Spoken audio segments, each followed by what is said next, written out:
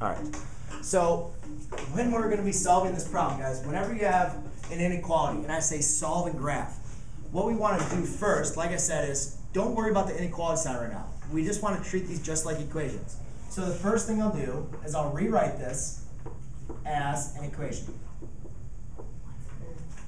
Okay? So once I have this now as an equation, now I can solve this using my two-step method. Now I know a lot of you are like, oh man, I forget the two-step method. How do we solve two-step methods? What do we do again? Remember, the whole purpose of solving is to get your variable by itself. So a lot of times I would say, circle your variable, what we call pinning it. Then look at what is happening to your variable. There's two numbers that are on the same side of v. I have a -5 and I have a -4. Then we need to determine what are those two numbers doing. Okay? So -5, since it's right next to the v, is multiplying. So we say -5 is multiplied by v.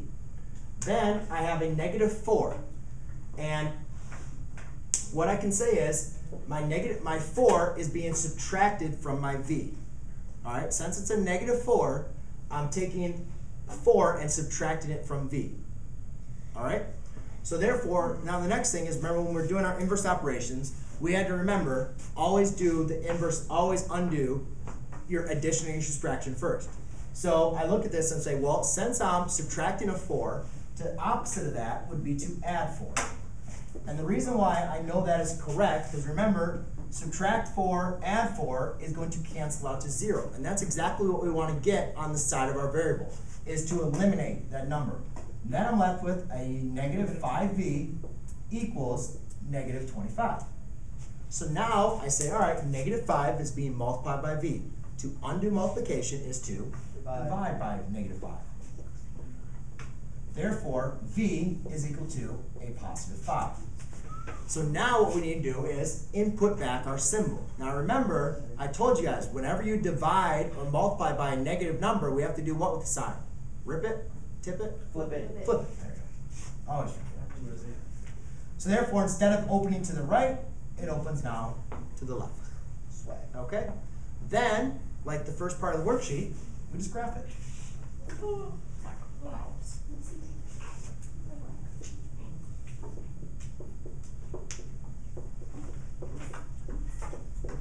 Okay, and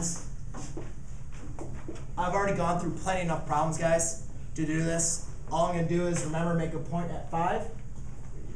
I know now, I've done enough of these problems that I know that since this is greater than, it's not greater than or equal to, it's going to be an open dot, right? Because if I put 5 is greater than 5, I know that's false, so therefore it's an open dot. Then it says v is all numbers greater than 5. Well, always look. Is it 3 greater than 5? No, those are all false statements, right? What about to the right? Are all the numbers to the right greater than 5? Yes. Yeah, 6, 7, 8, 9, 10. So I'm going to draw my line to the right.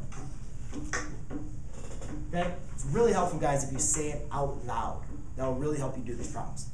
Yes? You done them?